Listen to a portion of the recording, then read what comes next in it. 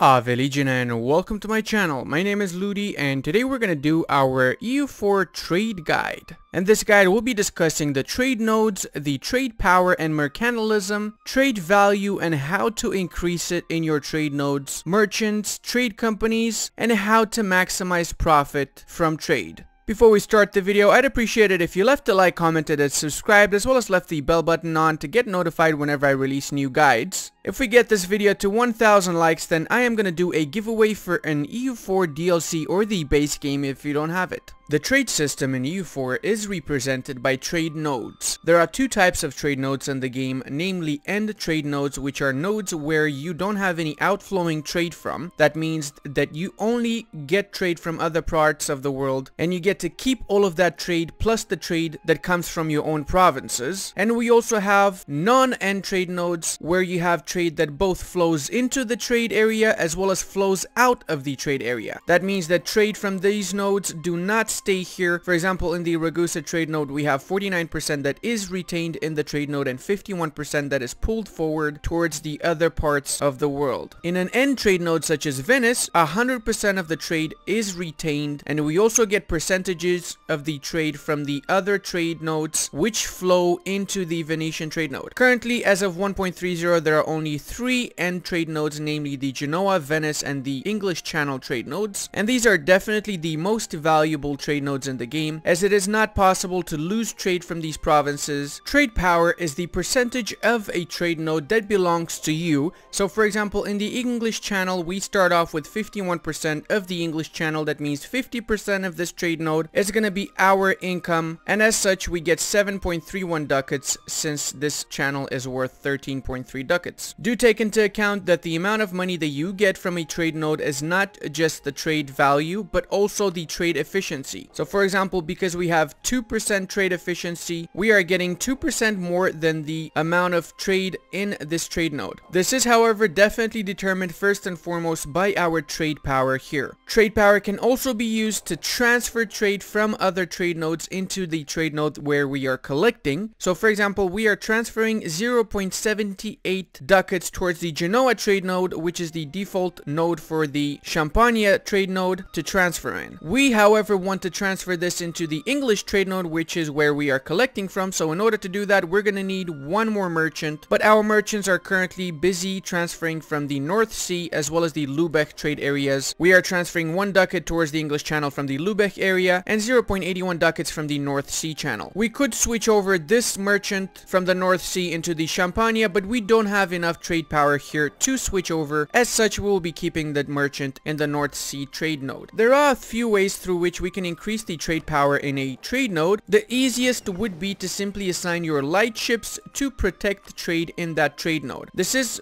gonna cost us maintenance, so sometimes it might not be worth it, but in other areas it might be worth it. For example, if we send our ships to Lübeck, we'd be getting a profit of 0.18 ducats, as this will increase the amount of money that we will be transferring from the Lübeck trade area into the English Channel. Another great way to increase our value is to have high mercantilism. The higher the mercantilism, the higher the provincial trade power modifier that we get for all of our provinces, as well as the embargo efficiency and the burghers loyalty equilibrium. This means that for 25% mercantilism, we get 50% trade power modifier. If you own the Emperor DLC, you can give out monopolies, and each monopoly privilege that you give increases your mercantilism by 1 every 10 years. So after 10 years, you can renew these privileges, and when you renew them, you get 1 more mercantilism each time. The English actually have the ability of getting 4 mercantilism from the very beginning and an extra 10 after you change your king if you own the port of Calais. It's easy for the English to get 100% mercantilism before the end of the 16th century. Another way to increase mercantilism is to spend 100 diplo points for 1 mercantilism. I gave myself 100 mercantilism to show you guys what it is like having plus 200 provincial trade power modifiers with the starting provinces without any extra development added. We managed to increase our trade power in the English Channel by 15%, which is a massive amount. This means that we are now getting 16.20 ducats a month. 16.47, however, is not 66% of the trade node, but this is also influenced by the fact that we now have a bonus of 20% to our trade since we are ahead of tech in Diplotech. As such, trade efficiency is extremely important as it gives you a boost to whatever you're collecting from the trade nodes. Another really easy way of increasing your trade power is to simply upgrade your centers of trade. This will also lower the development cost as well as spread institutions. And if you upgrade these to a world port or a world trade center, which is a level 3 center of trade, you get +1 number of buildings, sailors, dev cost, navy tradition decay. You get a lot of boosts besides the trade power. By simply upgrading one of our centers of trade to a level 3 trade node, we got 4% more to our trade power in the English channel. Another really easy way of increasing your trade value is by building specific buildings such as the marketplace, trade depot, or stock exchange, each of which replaces the other one and increases your trade power considerably. If you set up a trade company, you will also get trade company specific buildings such as the company warehouse and the company depot. Trade value is basically how much a trade node is producing, and this is directly diverted from the provinces that are part of said trade node. So for example, the Constantinople trade node includes these provinces here, and it's worth 7.2 ducats, as this is exactly how much production we have in these provinces. This is of course also influenced by the cost of the goods which are being produced here. So for example, we are producing livestock, which is worth 2 ducats per livestock unit, cloth, which is worth 3 ducats, but we're also producing silk, which is worth 4 ducats, and grain, which is worth 2.5 ducats. Now, do take into account the fact that each of these products will cost less or more as the game progresses, since various events will trigger and the trade goods will change their prices. The province of Edirne is producing cloth, and these cloth units are worth 3 ducats per cloth unit. We are producing 1.1 cloth units. Actually, we are producing 1 cloth unit, but because we have the goods produced efficiency plus 10.1% because of nearby merchant republics, trading cities, or trade companies, as well as having a trade company established in the trade area, which gives us a 10% boost. 1 unit production of cloth means 5 base production. If we are to increase the base production, say we dev this up to 10, that means we're going to be producing 2 units of cloth, and because of the 10% bonus, we're actually producing 2.2 units. As such, the trade value in this trade node is going to increase after 1 month has passed, and as you can see, 1 month later we have a 0.4 increase in the trade value of the Constantinople trade node simply from developing this province 5 times its base production. There are buildings which actually increase the base production as well as the production efficiency. One most important building is the manufactory, which improves your province. It produces +1 local goods, which is exactly 5 base production. That means you are deving up the province 5 times when you build this one building here. A couple more buildings which help out are the workshop and the upgraded version, which is the counting house, which also